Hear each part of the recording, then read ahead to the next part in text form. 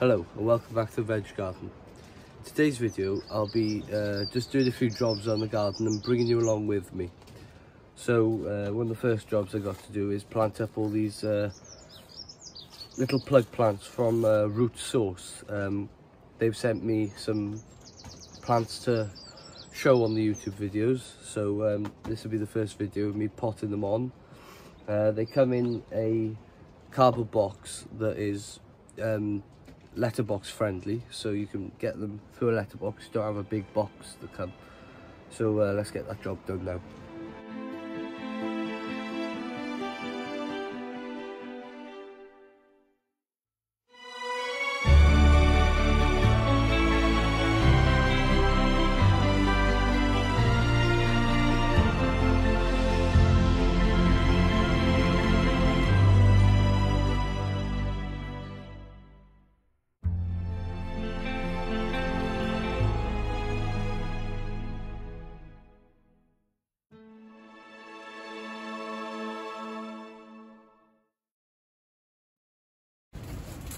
So Root Source send out these little notes with all the plants that they sell to tell you exactly how to grow the plant, which is quite handy for beginner gardeners.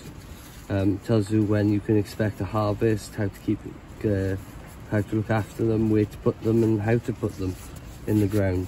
They're really good little notes for beginners actually, and it also gives you a good reminder of what you've bought, which is, for anything like me who keeps forgetting exactly what you've bought all the time, they're really good little notes to have. As you probably saw in that time lapse, I used the little dibby to do the little holes. This is a really handy little tool. 3D printed in America. All these little lines are a different measurement, and it's really handy for pricking out, so I use it all the time. It's a really nice tool to have. And then I'm going to be just fertilising these with the Shropshire seaweed stuff. Once I've potted everything on, I'll give them a quick blast with that, and that should be good then. So the plants that I've decided to pot up to keep in pots for a bit longer, I put them in a tray with a bit of seaweed, Shropshire seaweed fertiliser in it, and that should just soak up now from the bottom. I'll give them a few minutes to sit in that now, and then I'll take them to the other greenhouse to be grown on a bit, and then we'll plant them out in a few weeks. So here's the little red onions. I'm going to be planting these straight out in the clumps that they're in. So there's one in that clump, there's 3 in that clump, and I'll leave them like that as a good experiment to see if these come alright as multi-sown. So I'll take these out now. So the onions are in now. Just give them a splash of water and they should be good.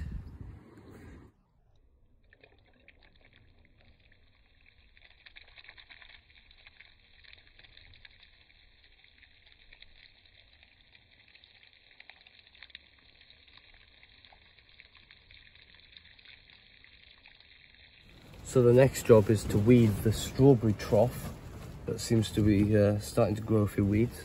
So I've grabbed the buck hoe, and I'm just going to go out here and start tickling the surface. This little weeding tool, get in the edges there. It's a really good tool to get rid of little fresh germinated seeds. You can see the slices through them, and it's the best weeding tool that I own that you can operate with just one hand.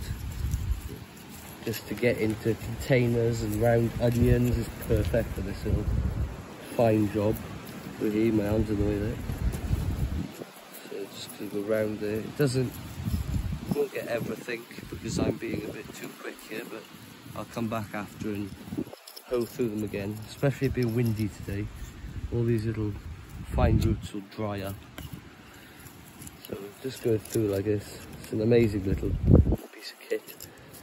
Handmade, everyone's handmade. Quality of the handle is really nice, made out of beech. Buck hoe is printed on there. It's got a nice ferrule, which is always quite good.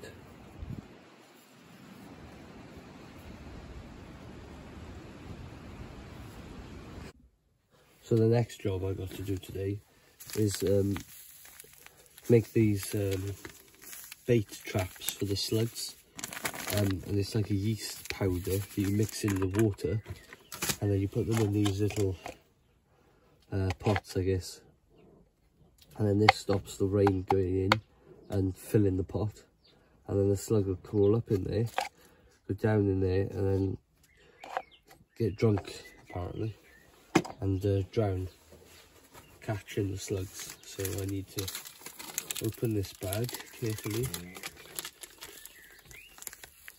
If I get my snips, that'll be good. Back on the hook. I just need to pour this powder into a little glass I've got here that I've worked out to hold the right amount of powder.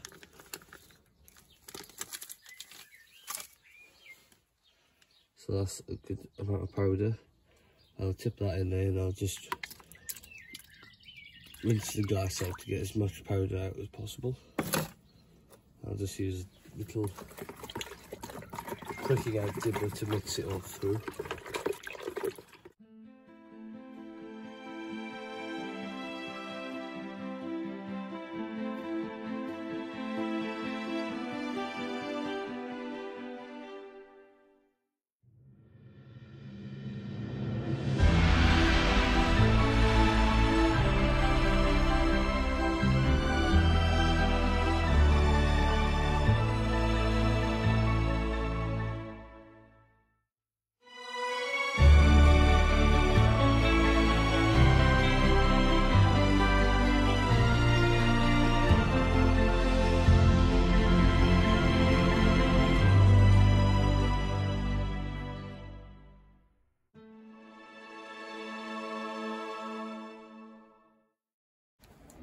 So another job I have to do today is put some compost over these beds. It'll just make them look a bit nicer and hold a bit more moisture.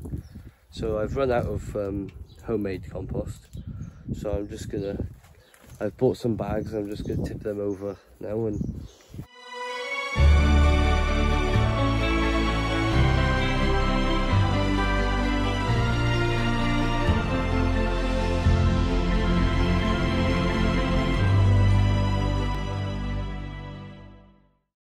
so that's that job done, all mulched up nice now, so just need to water it in now, and I might put some EMC over it from Dad's Biochar, just to get the soil really going in this bed now, because a lot of the buckets that I tipped in, these are the buckets I first started out gardening in. So this is the original garden soil, if you like.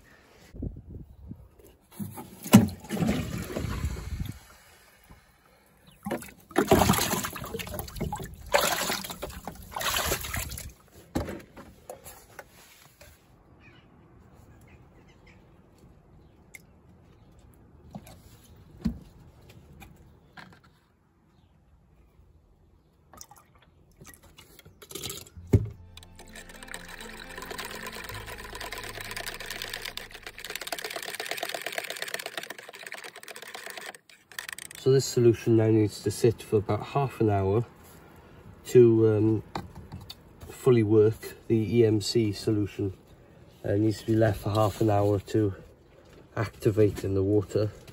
Allowed to stand for 30 minutes. So that's in rainwater, and it's now going to stand for 30 minutes, and then I'll go and water it on. So next job I've got to do after I've watered the tunnel and got all that bed prepped is I've just planted out all these radishes here. These are a variety called Gordry 2. They're like a French variety, so proper radishes. And I'm just interplanting them between these cauliflowers. And then I'm just checking the cauliflowers for any slug damage, which appears to be none. And I'm also going to pinch off the lower leaf here because it's going a bit purple, and that's asking for slug problems. So I'm just going to remove that leaf.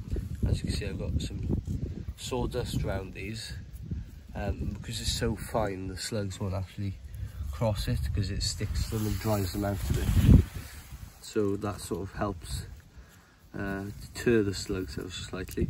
And then I've also got the beer trap, yeast trap there, so that'll further protect them. So that's another job I've got to do, is I've got a bit of coriander there, and I've got 3 dwarf runner beans to plant out, which is a bit annoying because this whole tray was beans, and there's these 2 little things here and 1 there, but I won't bother with them because they're a bit not looking too good. So now this has had half an hour to sit.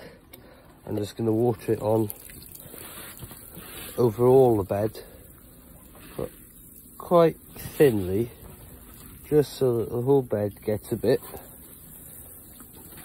Get it on the edges there, come back over to this side.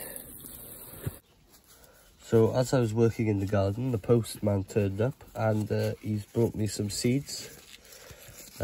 These are from Small Island Seed Company, and now they specialise in perennials, perennial veg and perennial fruits.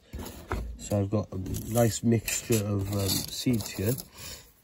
So there's earth chestnut, Turkish rocket, which is like a perennial cauliflower.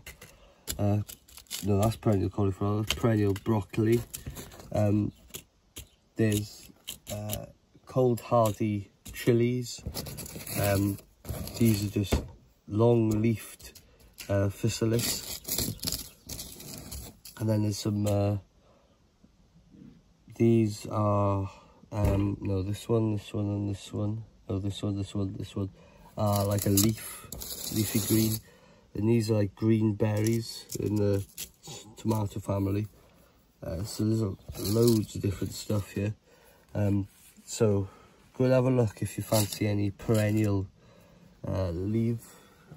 perennial things.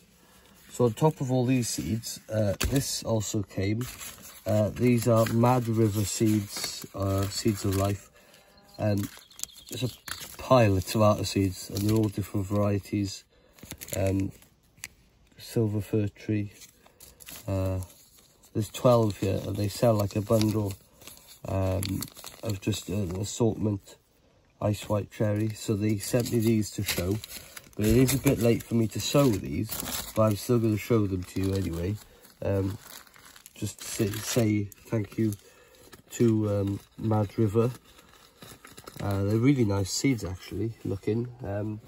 I'll have to try them next year and I'll let you know what happens next year. But most of these I'll be sowing this year anyway.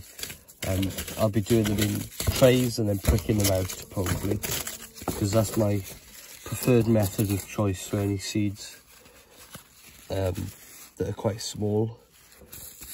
Although the Turkish, what was it?